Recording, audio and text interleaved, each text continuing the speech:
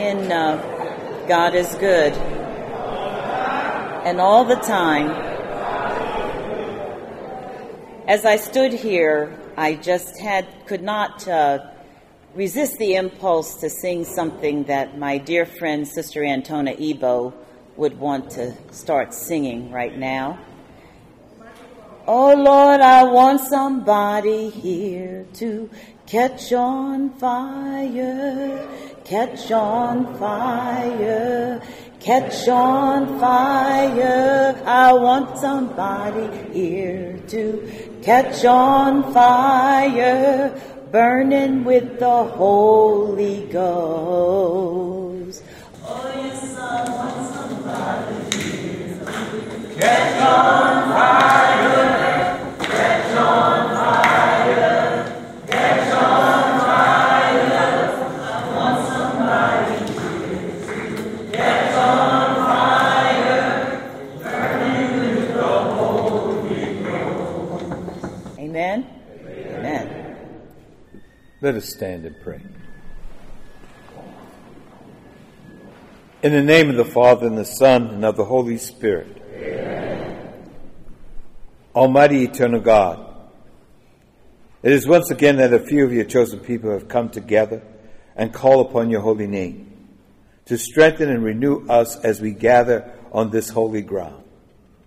Keep us mindful, O Lord, of your grace and mercy that shines forth before us, especially through the lives of all those who have gone before us, marked with the sign of faith.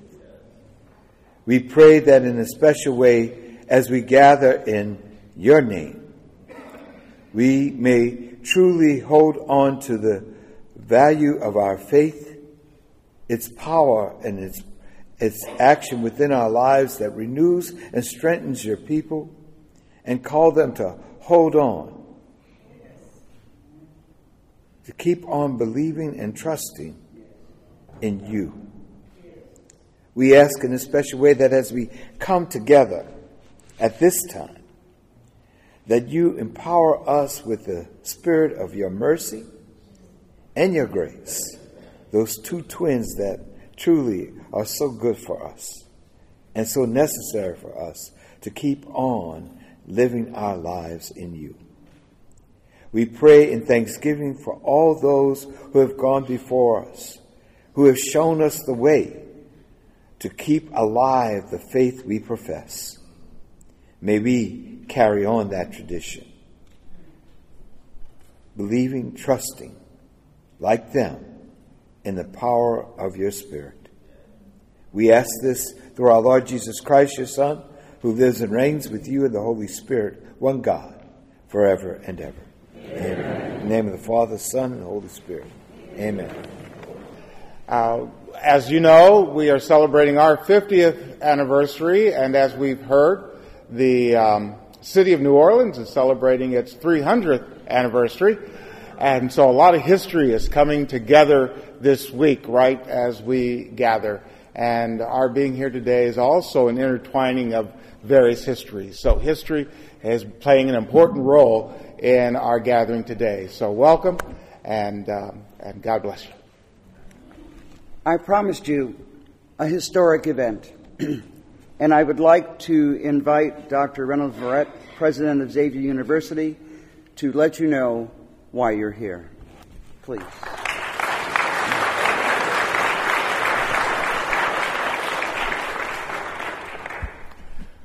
Well, welcome home, all of you. Welcome to Xavier. And may this day be a day of blessing for many as we go forward. Today, I'm proud to announce to this audience and to the larger world, with representatives from around the country at this joint conference at Xavier University of Louisiana, its Institute of Black Catholic Studies, the Most Reverend Bishop Joseph Perry, represented by the Reverend Canon Gerard Jordan, OPREM, will come together in an effort to promote the 5 causes for sainthood of the Catholic Church that were born from the Black Catholic community. Xavier and the IBCS will serve as hosts and administrators of the joint effort that will be moderated and chaired by Bishop Perry, bonding the causes and their respective guilds working towards the canonization of these 5 causes for sainthood, with the goal of establishing scholarly works and relevant academic studies of the current day concerns that each of the following persons focused on in their lifetimes. The cause, as many of you well know, are, first of all, the Venerable Pierre Toussaint, the Venerable Henriette Delille, Servant of God, Mother Mary Elizabeth Lange, Servant of God, Father Augustus Tolton, Servant of God, Julia Greeley. And I would also note, while we celebrate these 5 causes, we all know that there is one more who is dear to our hearts here at Xavier, and among all of you, Sister Thea Bowman.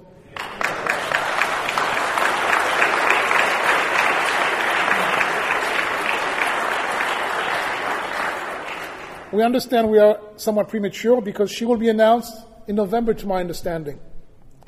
And today I commit to you that she will be included in this effort. At that time, and in her honor, we will host a special celebration here at Xavier for our beloved Sister Thea. And we pray and plan for this official announcement, and we look forward to it with great expectation. I and the staff here at Xavier will inform you of that celebration. It is important for us to note that our eventual goal in the establishment of a resource center for scholarly work on the lives and work of these 5, soon to be 6, candidates for sainthood, and the St. Catherine Drexel, Sister Kateri Tekawitha, their lives and efforts will be presented in relevant, current, educable ways to bring their lives to the many and publicly advance their causes. I ask you for prayers as we do this, because we will work and I'm sure we will face some difficulties, so that this work will be realized. Catholic institutions of higher learning in our nations and the home of this ICBS will share this great work with the greater Catholic Church. Thank you. Make it happen. Thank you.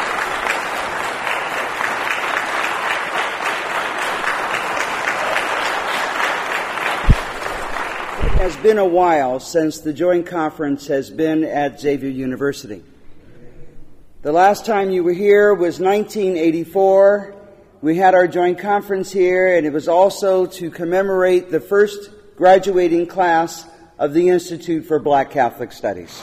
I would like to ask, if you were a participant in the founding, teaching, directing, learning, staffing, promoting the Institute for Black Catholic Studies, please stand.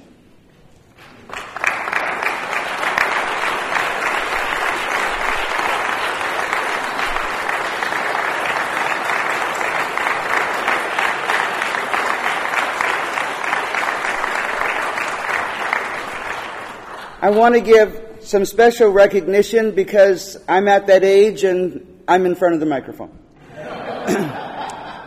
4 of the members of the original 6 students are with us today. Bishop Fernand Cherie,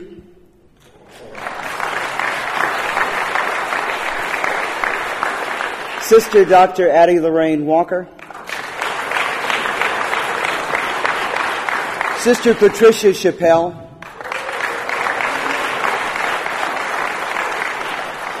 Father Jim Velker from East St. Louis was number 4. Father Joseph Plummer from Houston, who died too soon, was number 5. And I was number 6.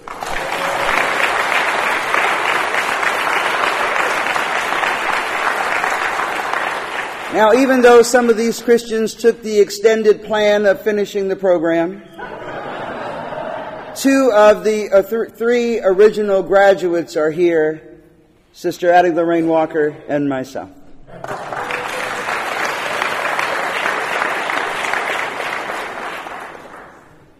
This is a special place.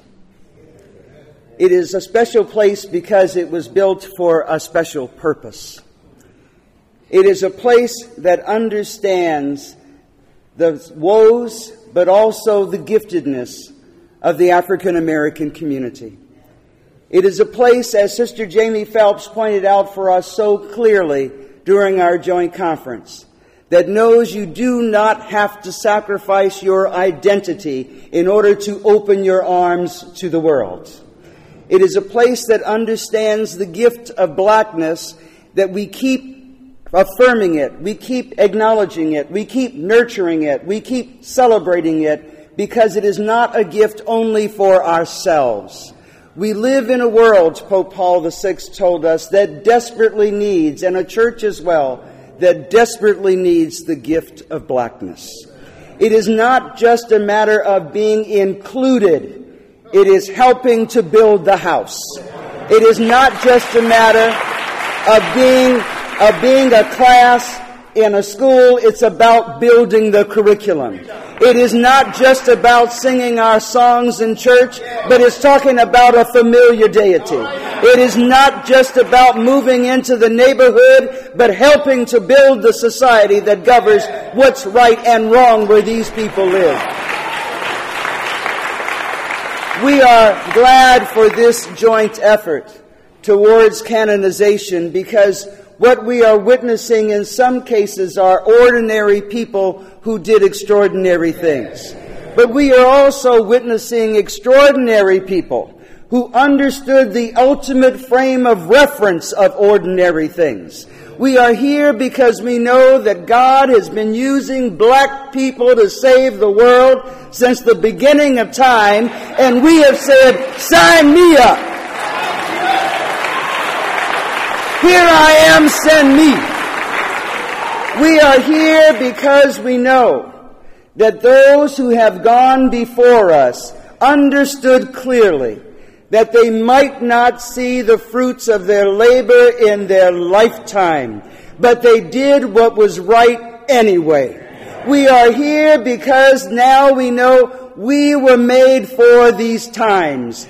We were here because there is no place like Xavier University, and we helped to make Xavier University what it is.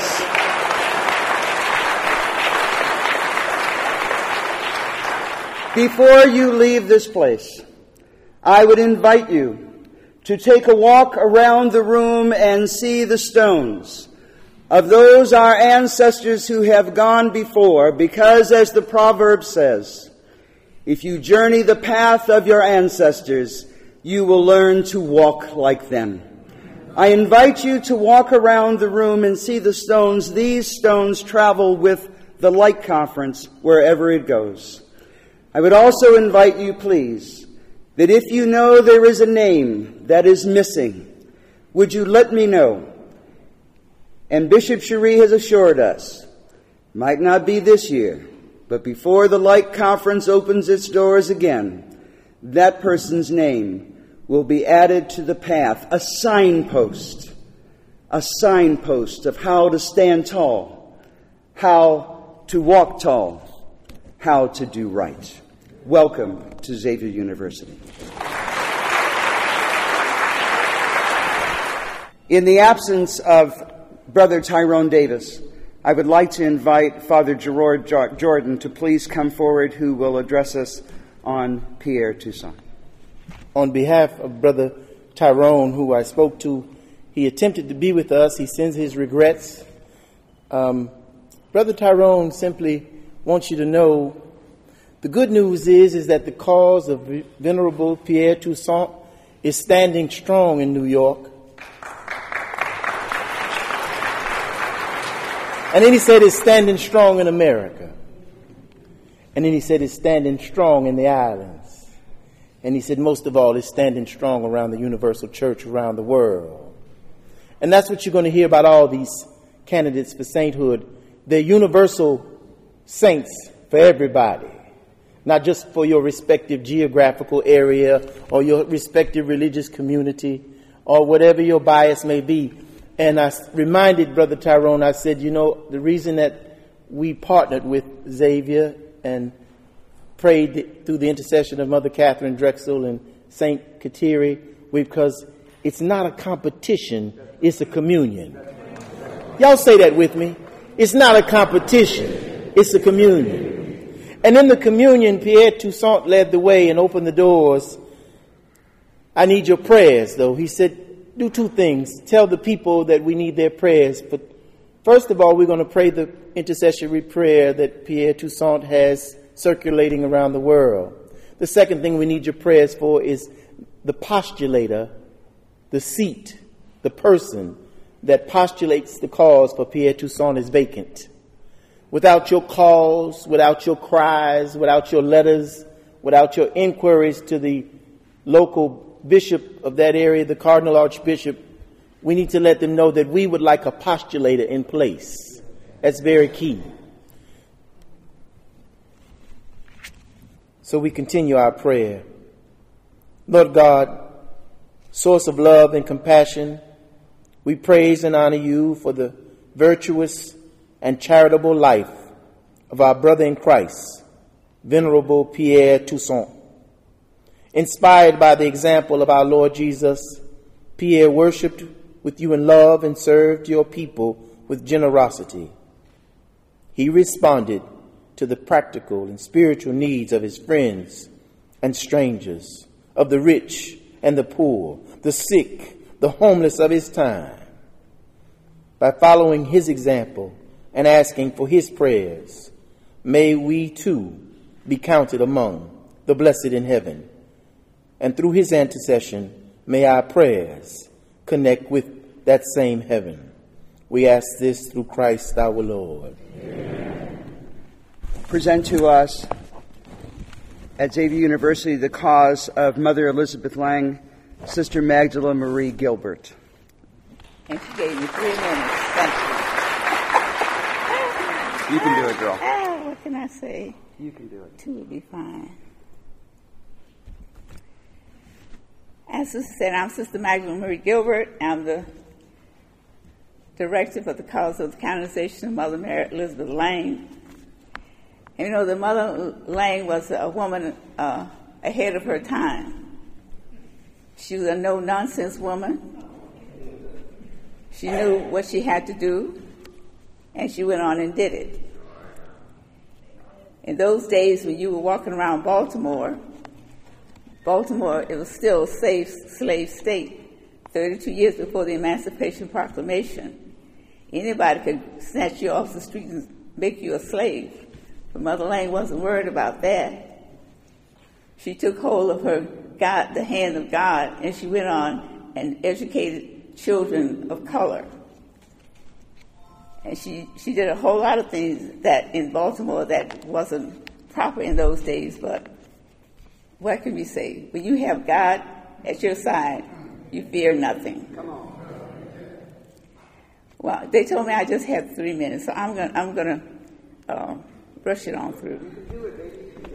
The Alvarez Sisters of Providence, of course, was founded in 1829 by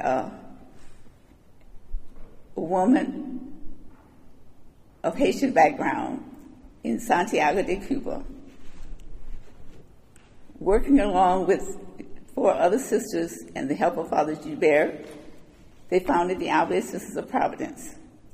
In 1991, it was decreed that this was an extraordinary woman, and so the cause of canonization of Mother Lange began.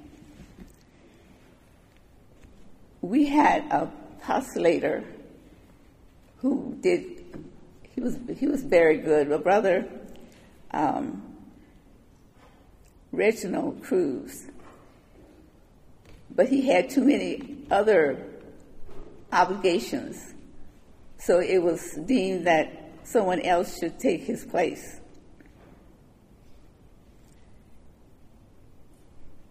And so about 2 or 3 months ago, we were given a new postulator. And the postulator is from Rome. It's called Roman postulator, and I think they call him the external collaborator. And this external collaborator is Dr. Emanuela Dedicator. I hope that's right. Anyway,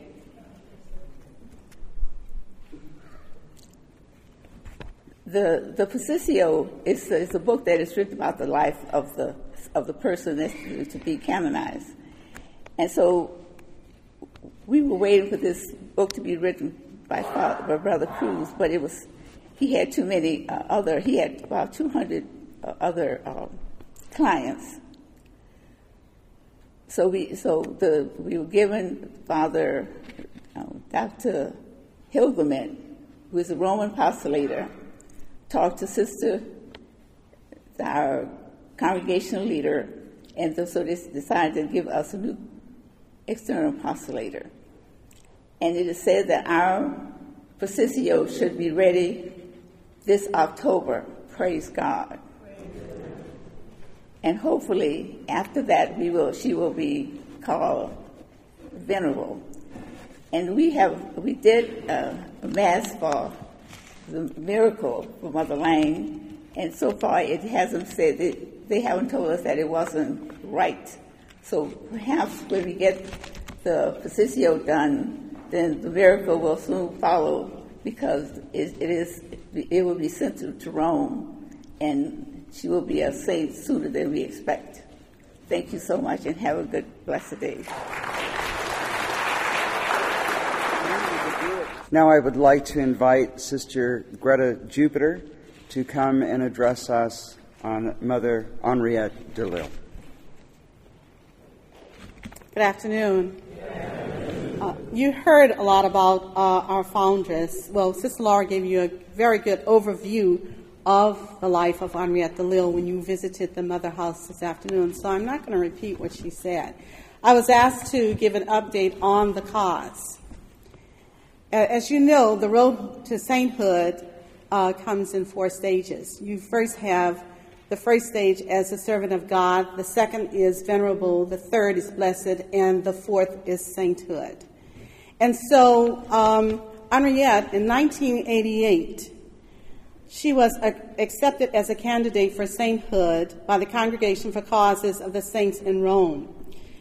She became, at that time, the first United States native-born African-American person to be officially recognized by Rome as a candidate for sainthood. Later, a Officio was sent, that is a position paper, telling of her life after they had interviewed several people. She was recognized as a person who lived a heroic, virtuous life. And in 2010, Pope Benedict XVI proclaimed her venerable. So she is now Venerable Henriette Delille. The next stage is blessed. And in order to be recognized by the Church as blessed, a miracle has to be approved by Rome. We did send a miracle, an alleged miracle, in 2005. And that was in regards to a 4-year-old girl who was cured after they constantly prayed to Henriette Delille.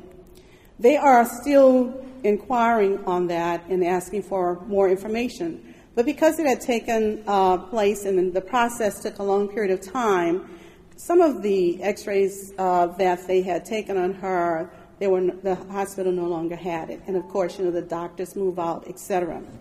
So we are now presenting to them another alleged miracle which occurred in Little Rock, Arkansas.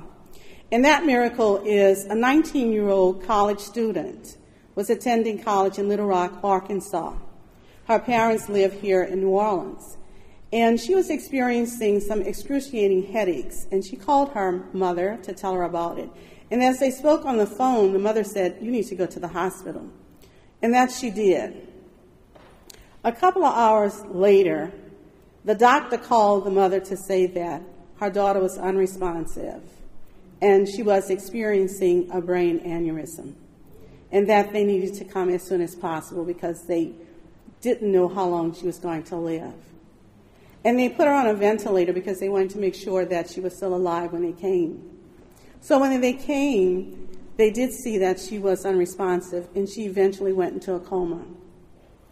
And so the parents, who did have some devotion to Henriette Delille, they called the sisters and they asked the sisters to put her on the prayer list for healing, on Henriette's prayer list, which the sisters did, and they started praying.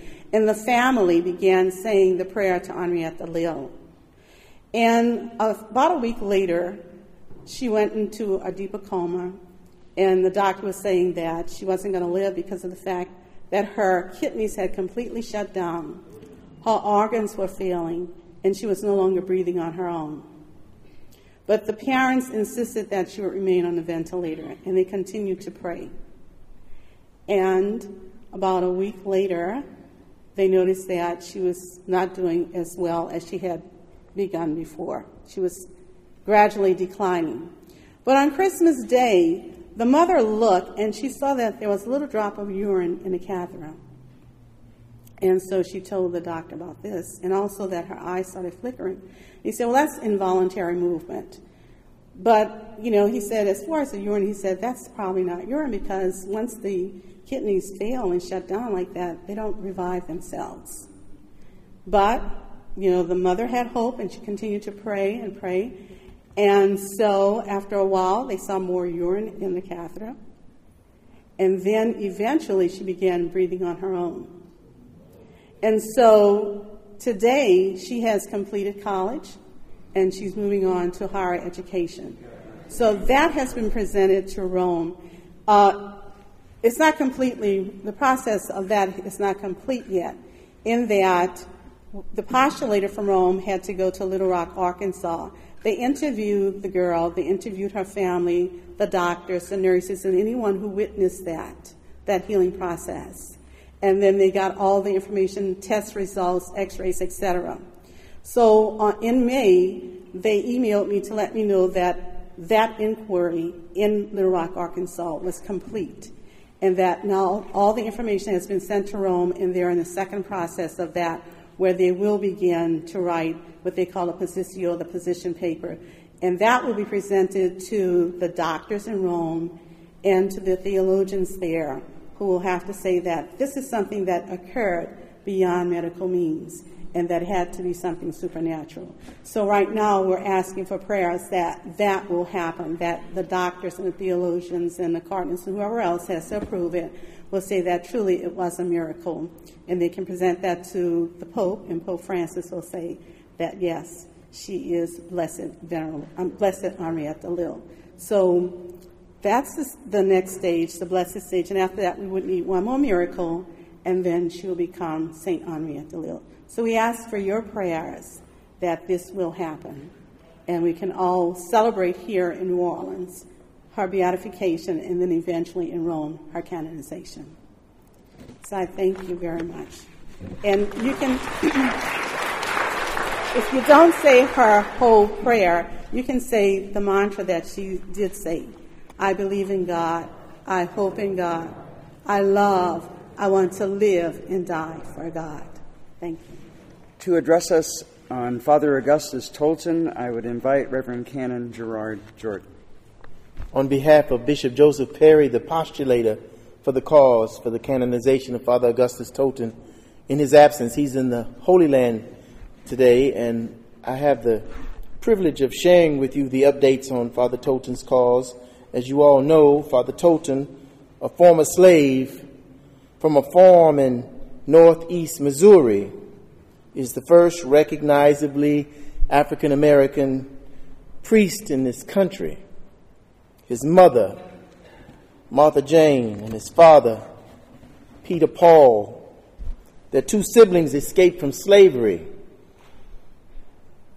And with the help of the underground, during the nation's Civil War time, they wind up in freedom in the state of Illinois, and instead of leaving their faith on the other side of the Mississippi, the first thing they did was check into the local church to give thanks. And it was from there Father Tolton's vocation was recognized with the help of the many white parishioners and two white priests, as well as the black community of freed slaves. And there, even though Father Tolton's vocation was recognized early as a little boy, he was refused entrance into the American seminaries, and thank God for the Franciscans, because they maneuvered their connections they had in Rome to get Father Tolton into the prestigious Propaganda Fide seminary and the urban college. And if you don't know your history, since that time there's only been 2 other men of African American descent that have went to that Propaganda Fide seminary and urban college. One of them didn't persist and persevere. Father Tolton helped pay for this young man's tuition, and then he fell off the pages of history. We don't know what happened to that young man, but I hear the other young man may be with us today. Monsignor, where are you? Stand up, brother.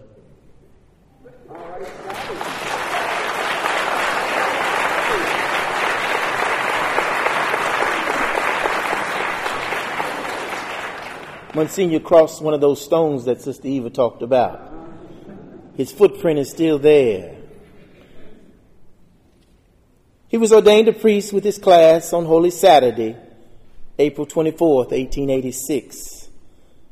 Father Tolton was assigned to work in his home diocese of Alton, Illinois, where he labored for 3 years but suffered persecution from Protestants and Catholics alike, from blacks and whites.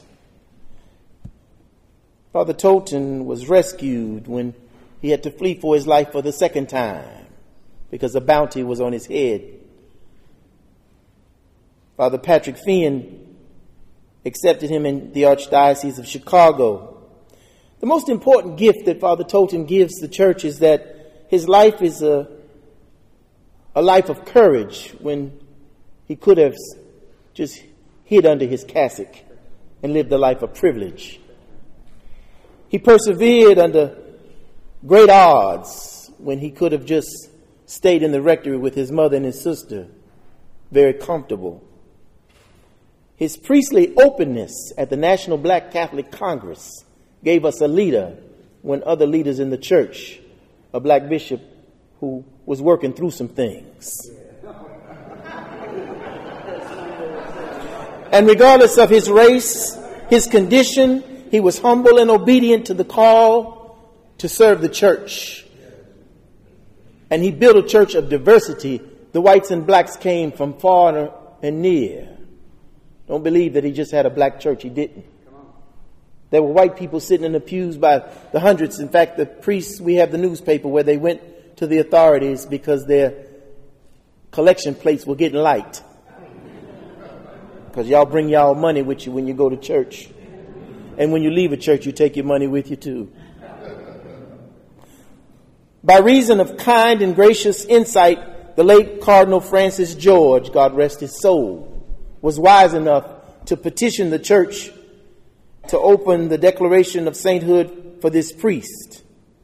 And in 2010, the authorities in Rome allowed the Roman phase to begin, and we're blessed to have the positio, a finished work, best translated as a doctoral dissertation on the life of Father Tolton. It has been scrutinized and will be eventually given to the Holy Father. In fact, we received on March the 8th, 2018, that the 6 historical consultants to the Congregation for the Causes of the Saints voted unanimously and moved forward to accept his positio without question.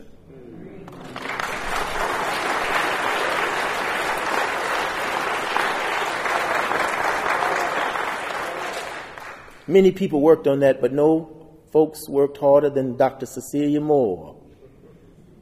Y'all call her and tell her thank you when you talk to her again. Nobody worked harder than Father Cyprian Davis. That positio is because of the work of many, but no more greater than Cyprian and Cecilia. This means that the research was acceptable. So that moves us to the story being credible, and we have to make sure that the story, his life here on earth, makes a connection with heaven. That's why the miracles are so important. When the heavenly miracles and the earthly story meets, It meets within the miracle, if you didn't know that. And the remaining steps of the Vatican's Theological Commission on the virtues of his life and his 2 miracles that we already have that have been sent to Rome. The first miracle was a seminarian who stopped breathing, and they just happened to be with one person left behind, the rest of the seminary staff going to Father Tolton's grave for a pilgrimage. So they called the rector of the seminary and said, this boy is not breathing anymore. And he said, you go in there and pray. While we pray at the grave, you pray while the ambulance are on their way. The boy went into a coma. They kept him alive long enough so his mother, when he reached the hospital, could say goodbye. And the mother said, no, we're not pulling the plug. So the priest, one of the priests that had been on the pilgrimage, came to visit the boy, and he took Father Tolton's prayer card and he placed it on the chest of the young man, since they had been praying the intercessory prayer. And that young man, who had been brain dead, was now in a coma, for which the doctor said there was nothing else to do. But a mother said, no, not yet. That young man opened his eyes. He's very ordained and very functioning. He probably got more sense than I do.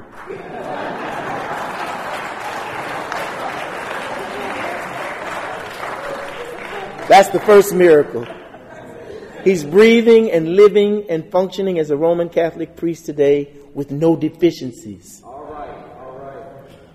The second miracle, the late Francis Cardinal George found out that I was the only African American student at Catholic Theological Union studying for the priesthood, and he gave me the authority to preach on Sunday in his churches. He gave the priest a 1-minute homily and gave me 11 minutes to teach and talk about Tolton's cause, which a privilege I take very seriously. But there was a woman who came up to me, we'll call her Mama Rose, and she said, Father, I need to speak to you. I said, Mama, I'm not a priest, I'm a seminarian. She says, I got a miracle. I said, on the bottom of the card it says, report any spiritual physical favors through the prayer of Father Tolton to the office of the cardinal. I said, Mama, I got to get to class. So, about my third gig in, Mama Rose is sitting in the back of every pew. And then I went to a women's luncheon, and she tried to sit next to me, but the woman next to me wouldn't give up her seat. And so I said, oh, I have a stalker. And so I'm headed to the parking lot of my 5th event into my job of telling the story locally in Chicago. And she's standing by my car and she says, brother, I really need to talk to you. I said, Mama, you got 5 minutes because I got to get to class. She says, I have a miracle and I want you to take it to the grave of Tolton because I can't afford to go on the next pilgrimage. But tell Father Tolton, thank you. She begins to lift up her dress. And this is what she did.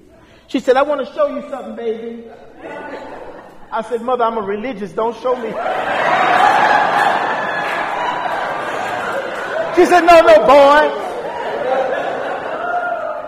And she lifted up her dress and showed me her leg. Because Mother's leg was supposed to be cut off. The doctors came into a hospital room and she had gangrene from her ankle to her hip. And she refused that day to let them cut off her leg. And she had been praying the intercessory prayer to Father Tolton, and she says, either I'm going to die or I'm going to live. But if I die, I'm still going to live. And her leg is still on her body today.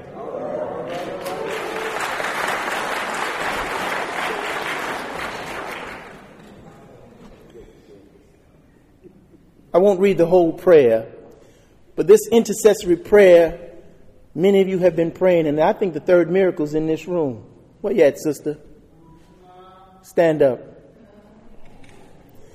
Sister is working on the third miracle on Father Tolton's life. We need your prayers. That's the most important thing you can do. I won't read the whole prayer, but Father in heaven, Father Tolton's suffering service sheds light on our sorrows, but we see them through the prism of your son's passion and death. How many of y'all know it really ain't Tolton's story, it's the gospel story? Complete what you have done. Complete what you have begun in us, so that we might work for the fulfillment of your kingdom. When the glory comes, it will be ours. It will be ours. When the glory comes, it will be ours. It will be ours.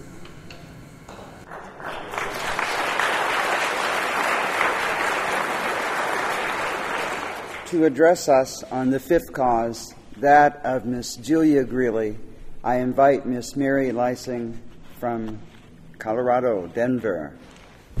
Good afternoon. Julia was an ordinary lady that became extraordinary. Not in one way, not in two ways, but in many ways.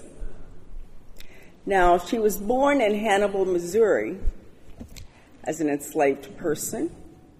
She lost an eye from the whip of a master that was beating her mother. She lived in St. Louis, worked in St. Louis for the Pratt family. She moved to Colorado and took a job with the first territorial governor, Governor Gilpin. And his wife was a devout Catholic. And so Julia started going to daily Mass. She was a daily communicant. She was devoted to the Sacred Heart and to our Blessed Mother. The story is, one day one of the parishioners went to Father and said, "This lady is here every day, sitting in front of the Sacred Heart. Her clothes are tattered. She had one eye, and her good eye leaked a lot."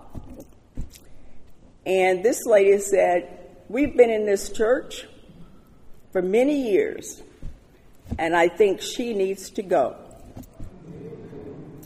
So Father took a deep breath, and he said, "If anybody is leaving, it will be you." Okay? Julia walked the streets of Denver, Colorado. She was illiterate. We have no writings or anything about her. So there are no books to read for the Positio to check on or make sure she didn't do anything she wasn't supposed to do. But she was a virtuous lady. And in her lifetime, we don't have a correct birth date. But she died on the Feast of the Sacred Heart, June 7th. We just celebrated a 100-year anniversary of her death. Now, we removed her remains from Mount Olivet Cemetery. We had a forensic pathologist, and when her remains were exposed, we were told that she had arthritis throughout her body. So she was in pain all the time. But what she did in walking the streets of Denver is she carried a little red wagon. Some of you have seen the Little Red Wagon newsletter. She collected food. She would collect clothes, coal, whatever she found out another person needed. And at nighttime, she would go to that person's home and leave those things in front of the door. And she did this under the cover of night because she never wanted to embarrass anyone.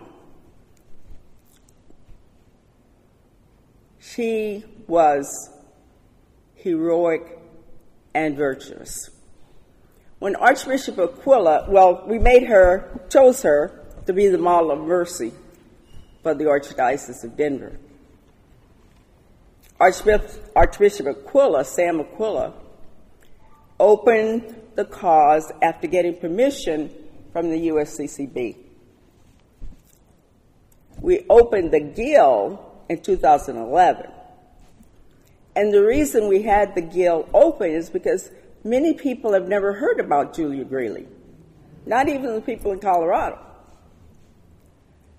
So there's a book that Father Blaine Berkey wrote about things that he found out. It's not chronological, so we call it a historical document. But during that time, when the day that she died, she was on her way to Mass on the Feast of the Sacred Heart.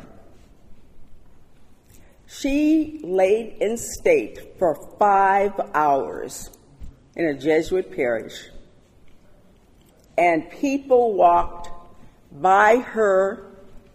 They didn't know her, black, white, 5 hours. But she was honored, she was loved, and she was respected.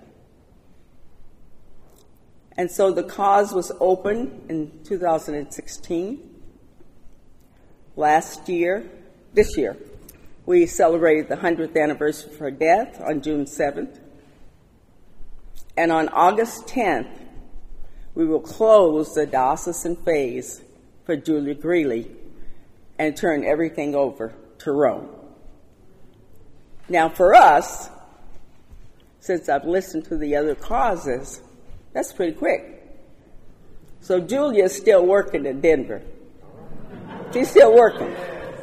She's making sure that we know about Julia.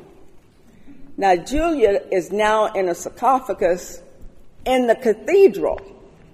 There's no bishop, no priest, no cardinal in the cathedral, but Julia is there. All right? Julia is there.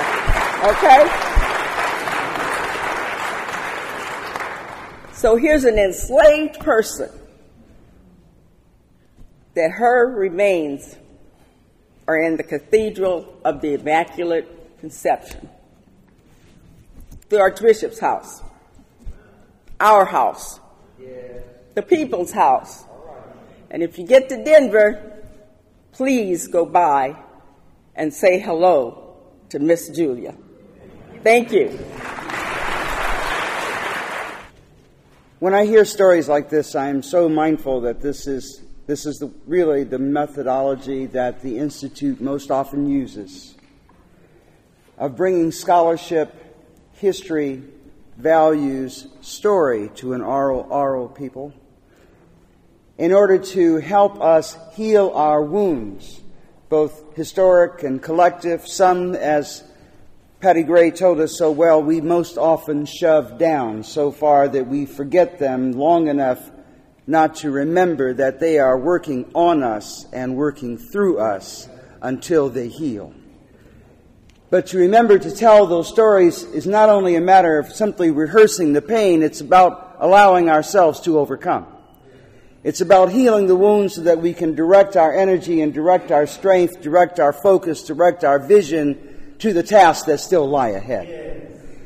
When I hear these stories today, I'm reminded of an article that Father Cyprian Davis wrote years ago for the National Institute for North American Forum on the Catechumenate, where he took short biographies of African American people and said, if you are trying to instill the virtue of hospitality, you might want to tell somebody about this person. If you are trying to instill the virtue of forgiveness and community, you might want to lift up the story of this person. You bring us more resources. You bring us more energy. You bring us a greater sense of pride. You bring us a healing balm so that we can do, as Xavier University, as the Institute for Black Catholic Studies, to match scholarship and pastoral ministry so that we not only feed the mind, but the heart, the spirit, and the will. Thank you very, very much.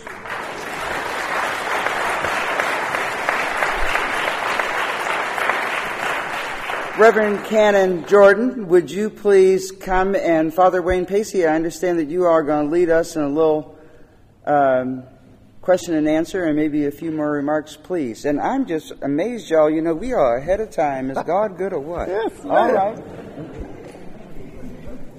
I don't have to introduce to most of you, but I would like to, for those of you who don't know, Father Wayne Pacey, the former director of the Black and Indian Mission, and also now the pastor of Our Lady of Lourdes in Slidell, Louisiana. Father Pacey. We've talked about the who, the what, the when, the where, the why, but I need to tell you the how. This endeavor came about, and how it came about is very important, because how it continues depends on how it got started. I called a friend of mine who I've been knowing since I was in 5th grade on the feast of St. Catherine Drexel, and I said, you know, I don't understand. Y'all have done such a great job with Mother Drexel's life. I'm a child of Sisters of the Blessed Sacrament, by the way. And I've always said that Mother Catherine was my godmother because she looked out for me. And on that feast day, I called a friend of mine and I said, Sister, you know, y'all got Mother Catherine throughout the whole world, but when I go to a Catholic Charities event, I don't see Pierre's face in a Catholic Charities event. And I said, Sister, you know, when the men met about health care and elder care, I didn't see a picture of Henriette Delille's face, an example in our Catholic community of what elder care should be. If you don't know that she's on the National Register for such. See, some of us don't know our history. Some of y'all look at me like you ain't never heard this before. Fathers of Catholic Charities, a black man, Pierre Toussaint, the founder of elder care and established it. She's on the National Register. And don't believe me, fact check me.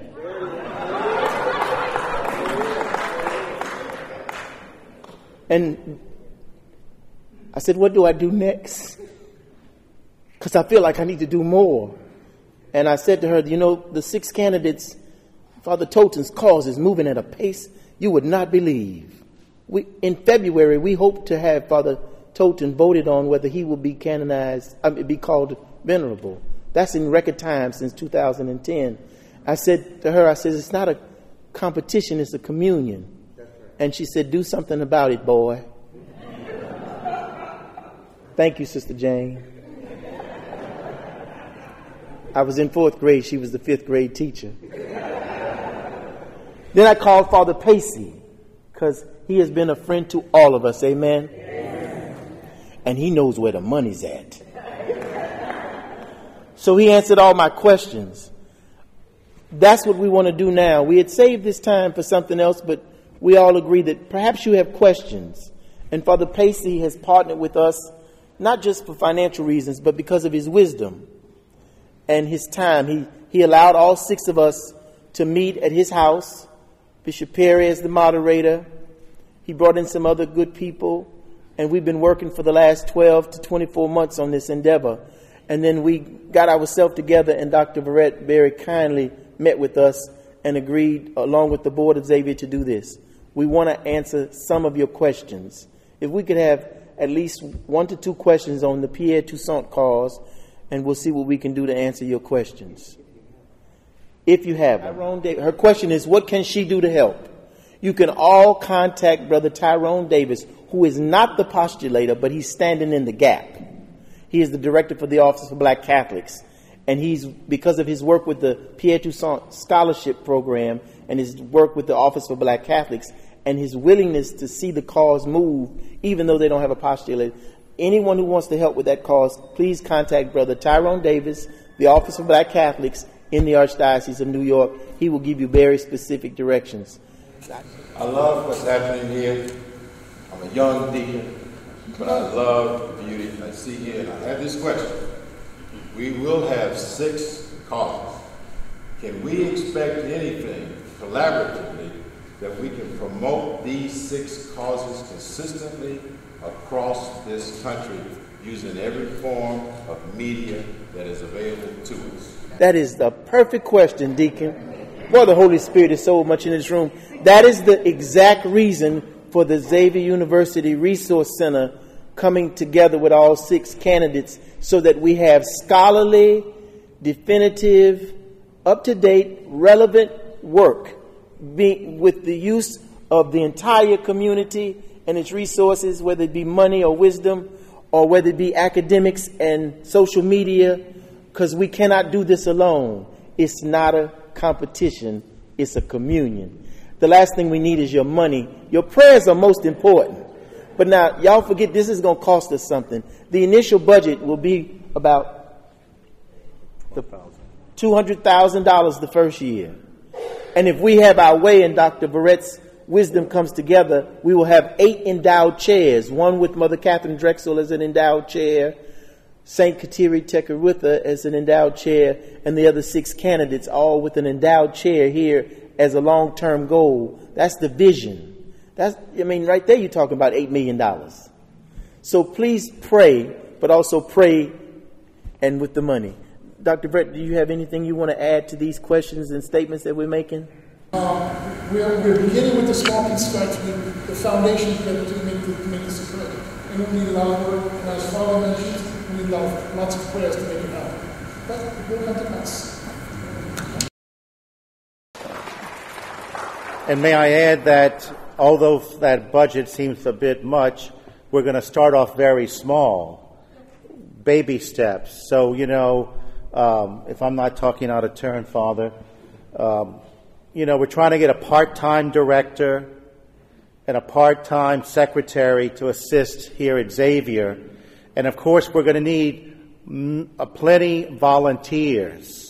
And that's something you may want to discuss among yourselves. We need volunteers as we move forward with establishing the resource center.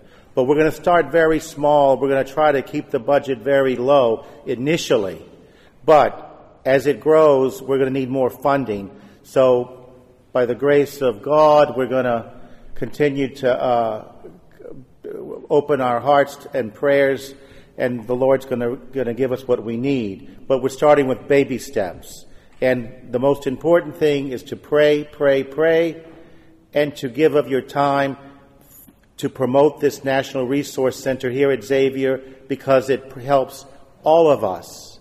And as Father pointed out, it's not only for the black community, it's for the universal church. We have to educate people of all races about the gifts of our black sisters and brothers. Thank you, Father. I believe in being direct about things, and one of the things I want to be very direct with all of you about. We will never make this a reality if we don't learn who we are, all that we have to offer this church of ours, and make it a reality. Those of you that are still young and restless and sit on the edge of night need to be at the Institute of Black Catholic Studies. That's the best way you can volunteer and make this a reality. So I just wanted to say that. I just feel I had to say that. Amen. Sometimes you just got to make it plain. Amen. Stand, let's pray. And then we don't need to stop there. That's just where we start. Because there's other programs that we have to continue to make sure they continue in our name for our benefit. But if you have any questions about those, see me. I'll be glad to explain what I'm talking about. And I'm talking to deacons and their wives. I'm talking to seminarians. I'm talking to even some of the priests in this room. Those of us that have gone through the Institute, we can tell you, I went through seminary all those years and never heard one thing about a black person in Scripture. I've been in Catholic schools all my life. and never learned about the value of what it means for me to be who I am. So I just want to say that. Let us pray. The Lord be with you. We ask our God to bless us and keep us. May his face shine upon us, be gracious to us. May the Lord fill us with his kindness and peace now and always as we live and abide in him. May God bless us all, the Father, the Son, and the Holy Spirit. Amen. Go in peace. Amen.